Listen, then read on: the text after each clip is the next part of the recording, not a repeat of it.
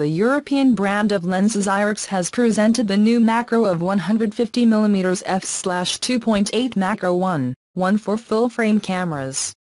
Developed for the Nikon F, Canon EF and Pentax K frames, the new lens allows photographers to shoot subjects and small objects from farther away than when using macro lenses with a shorter focal length. This helps eliminate shadows and allows different types of lighting.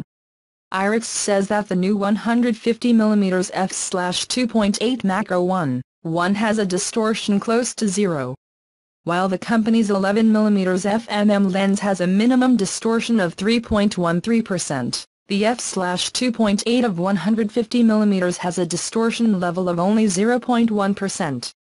The lens has a rounded opening of 11 sheets for pleasant bokeh when shooting wide and a reduced diffraction when stopped.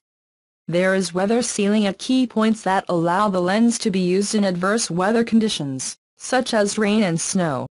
The wide focus ring has a rubber handle that projects slightly to provide precise adjustments with 270-degree rotation. There is also a focus lock function that locks the ring at a specific position.